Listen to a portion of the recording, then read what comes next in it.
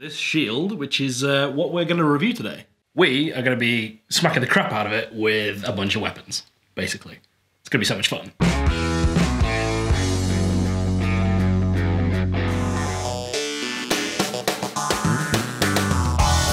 So a lot of you may know that I am a LARPer, right? So the LARP company Epic Armoury were nice enough to send me out some of their goods, including this shield, which is what we're going to review today. And how does a LARPer go about doing a review, you ask? Well, we smack the crap out of it with different weapons, don't we? And we're going to try and make it look really cinematic as well.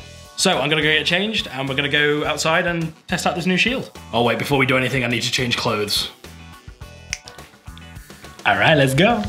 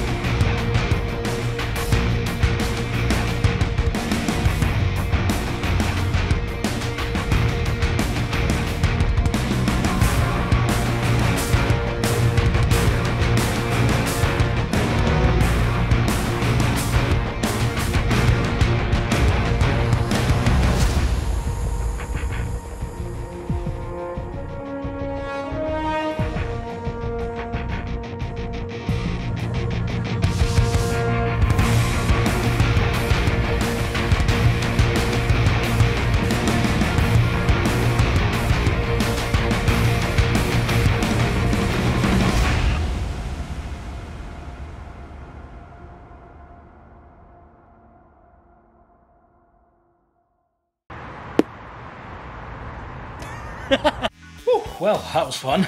So basically we just tested a couple of weapons out on the shield, including a one-handed mace, a two-handed hammer, and a two-handed chopper as well. Overall, this shield put up a real good fight. If I'm honest, I think it's time to take a step back from the big shield and maybe go to something a little bit smaller, a little bit more agile, something that you can move around a lot quicker. I feel like all round it's just a fantastic shield. It looks great, it looks incredible, really battle worn. Check out all the battle scars that it's got, it's incredible. Thank you Epic Armoury for sending me this beautiful shield. I hope you've all enjoyed watching me get smacked around by some LARP weapons, and definitely go and consider Epic Armoury for your LARP goods. Honestly, it is amazing. It literally has everything you'd ever need for a LARP event. Ever. Including the two-handed hammer as well. That was also from Epic Armoury. Okay, bye! Woo!